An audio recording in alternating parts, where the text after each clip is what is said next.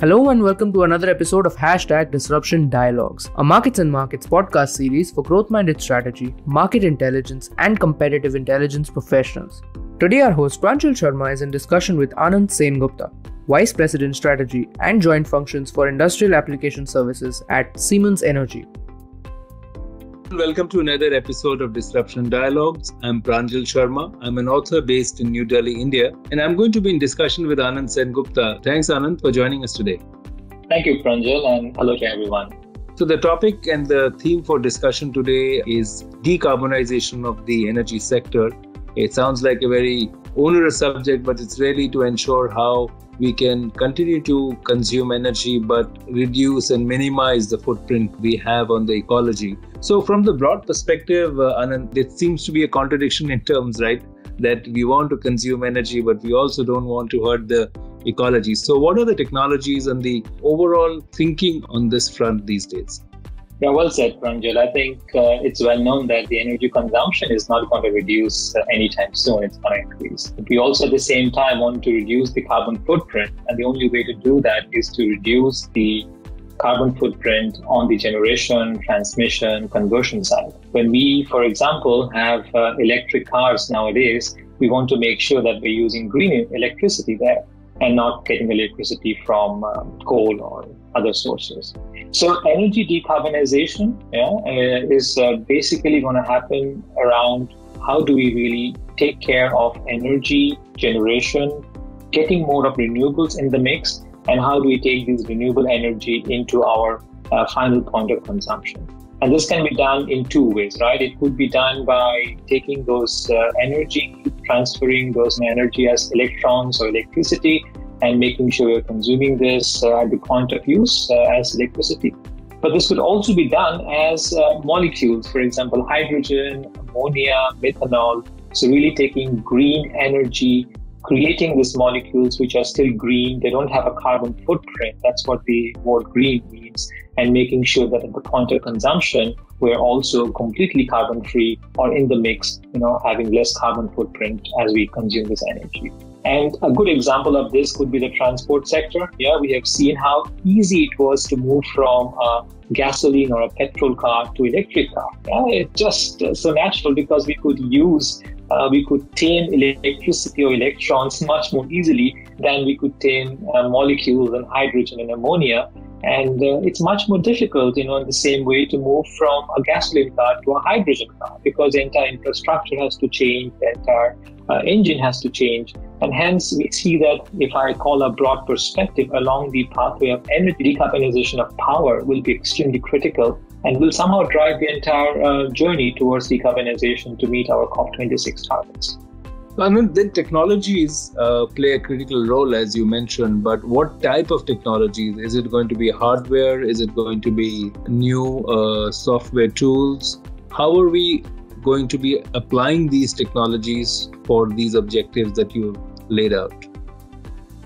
Yeah, again, let's talk about three different aspects here in terms of technologies for energy generation or power generation, technologies for conversion of this from one form to another, and technologies that also allow transport from the point of supply to the point of use. So for energy generation, it's largely dominated by the cost of electricity. We call it the levelized cost of electricity. And we have the conventional sources here like coal, like heavy oils with very high emissions. And needless to say, we are walking down the path to reduce the usage of coal. But we also have conventional sources like natural gas, which will be a bridge fuel. Now, what does that mean? Now, it's very evident that the world will try to consume more and more energy just because we are growing with respect to population, we are growing with respect to our quality of life. And at the same time, we are not fully ready from an infrastructure standpoint to supply that amount of energy. So low footprint fossil fuel like natural gas will serve as a bridge fuel for somehow making us move from today to tomorrow without really losing energy supply in the whole process. And there is a high amount of variability. If you hear some of the quarterly reports of the oil and gas companies, you will hear that between now and 2050, 2070, there is a lot of variability, how much of gas will be used, how much of gas will be in the mix.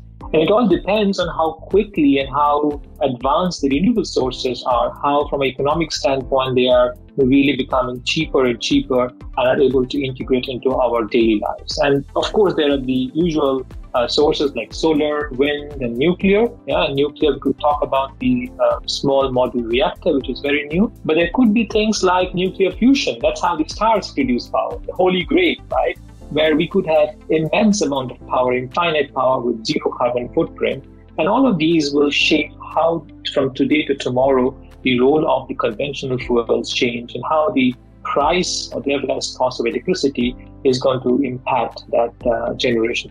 Moving on to energy conversion, there could be two ways for this. One would be conversion from power in one form, for example, electricity from a hydroelectric plant at maybe 220 kV volts, right, into power in another, for example, in a battery in an electric car.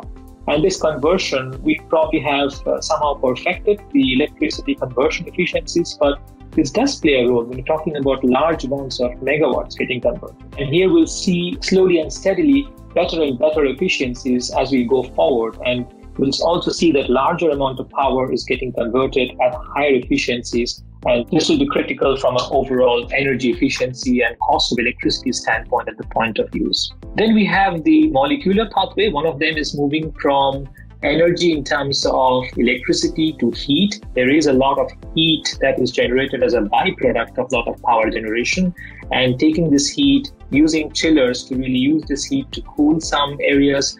There's something called heat pump. It's the refrigerator working backwards. We can basically scale up this heat to be used in industrial processes, or we could just use this heat for district heating in cold countries. And that would give a lot of efficiency to the whole process because you're not wasting the heat and warming the air, but rather using the heat to do something more useful and consuming it. And the third one is definitely the power to some other form of hydrogen, ammonia, methanol, some other molecule.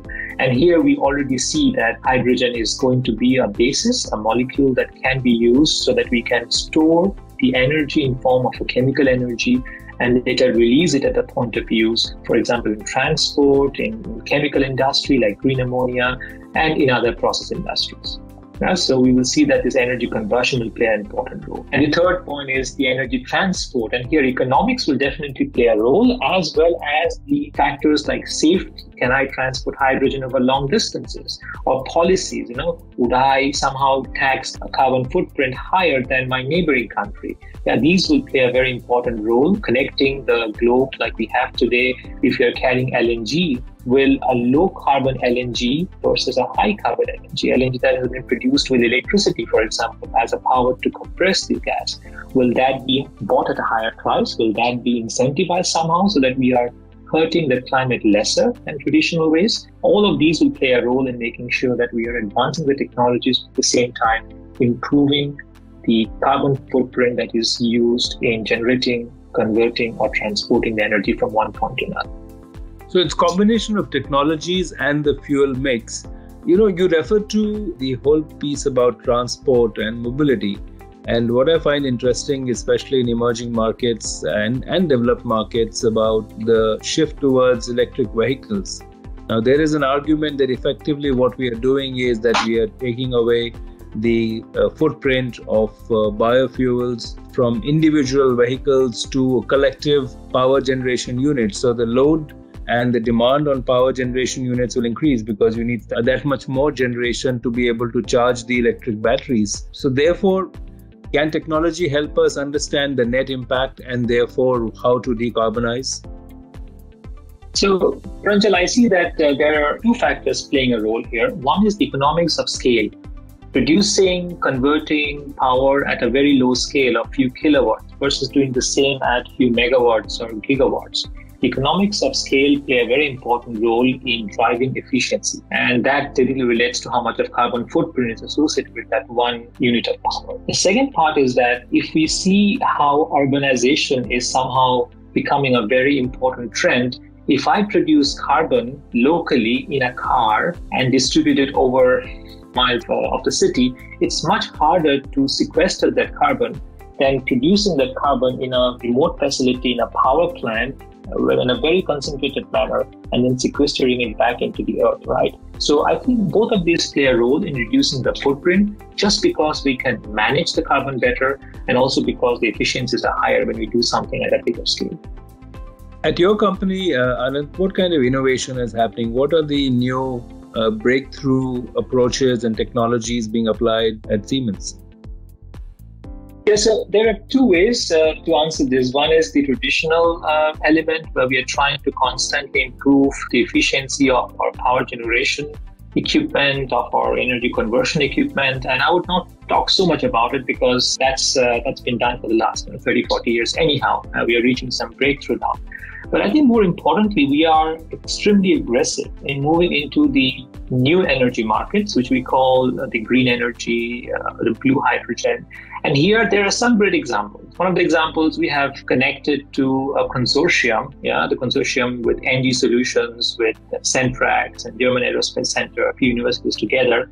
We are actually showing at an industrial scale how we could generate hydrogen from a wind farm at an industrial scale, use that in a gas turbine, again at an industrial scale, to produce power, and deliver that completely green power to a consumption network, right? That's something we are doing already in France, and we are very proud of that. Other than that, we are also having some other examples. For example, in Dubai, with DEWA, which is the Dubai Electricity and Water Authority, in Expo 2020, we have the first industrial-scale hydrogen project in Middle East and Asia. We are producing hydrogen in here, and that would actually help Dubai to reach the lowest carbon footprint in the world by 2050. We're also seeing that large-scale production is important, and we have a demonstrator plant in Chile, in Haru-Oni, where we are having a 2 gigawatt wind farm that is connected to e-methanol production facility, which is again completely green fuel and will change the landscape of how e-methanol production is done over the world. And we have some other examples. For example, green hydrogen for steel in Austria. As you know, the steel industry has a large carbon footprint, and we are changing that as we speak. We have a large-scale e-methanol project in Denmark. Here we are tying up with a shipping company, because all the ships actually consume quite CO2-intensive fuel, and with e-methanol we'll make the ships also quite green, at least greener than how they are today.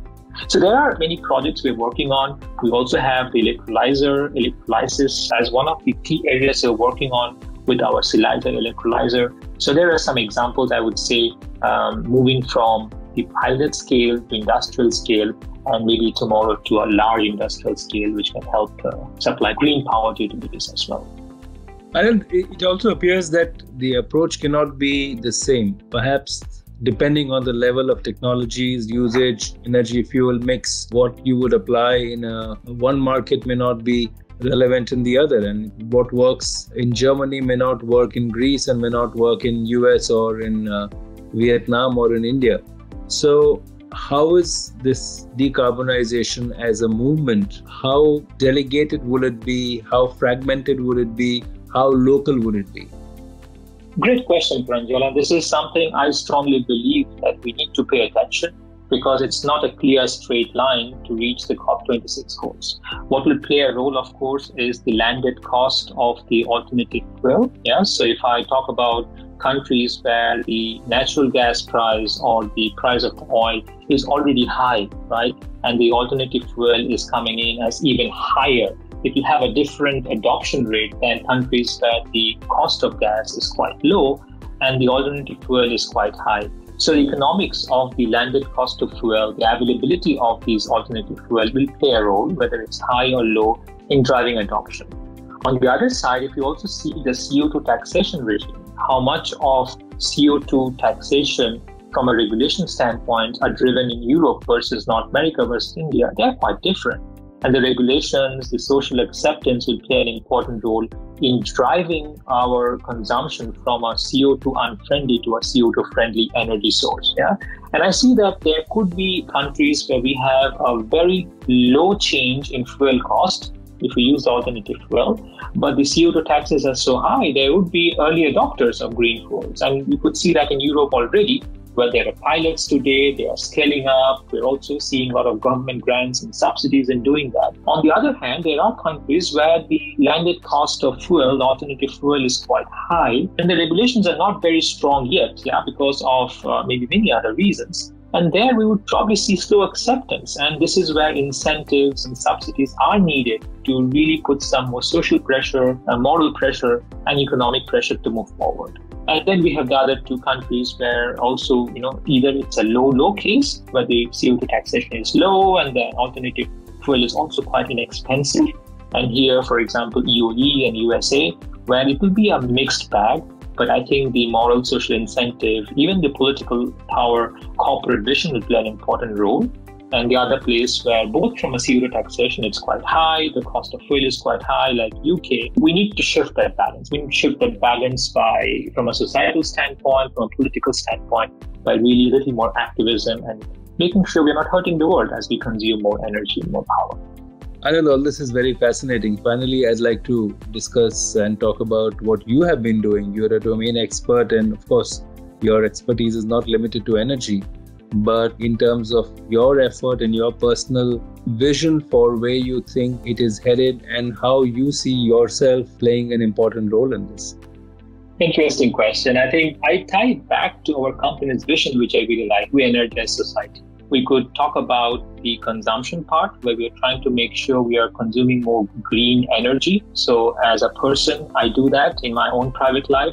But as a company, we try to also move towards supporting green initiatives much more than we did in the past. That's one. But what I really also like is the power of technology, but more important, the power of collaboration, with which you can drive some of these topics around efficiencies of conversion, around the aspects of transportation, safety of transportation, or even scaling up pilots to industrial to utility. And these are places where we are doing a lot of projects. I support these projects. I think it's important that we are not always putting our purpose before our economics at times to make something work, and then moving on to the financial economic side of the project. So we are doing that quite a lot. And I like it because I see that we are saving the world for our children. I think that's a very important, noble objective. And, it is in many ways in our self-interest to make that effort. It may sound painful right now, but the effort and investment required to decarbonize is really to make our world and an earth a better place to live. So with that, I'd like to bring to an end our discussion, Anand. Really excited to hear what you said. And I'm sure that there's far more that you're doing than we have been able to capture in this conversation. But I think what's very clear is that energy is just one of the sectors, but it is a critical sector. So if we are able to decarbonize energy, I think the cascading effect on other industries and sectors would be very high. So thank you for joining us today. It was wonderful to talk, and thank you for having me. And I look forward to future interactions. Thank you very much. To all of you who are listening, thanks for joining in. I was in conversation with Anand Sengupta, Vice President Strategy and Joint Functions for Industrial Application Services at Siemens Energy. We'll be back soon with another episode of Disruption Dialogues. Until then, goodbye. Thank you for listening to #DisruptionDialogues. If you are a strategy or market intelligence professional, we invite you to join our community on LinkedIn #DisruptionDialogues.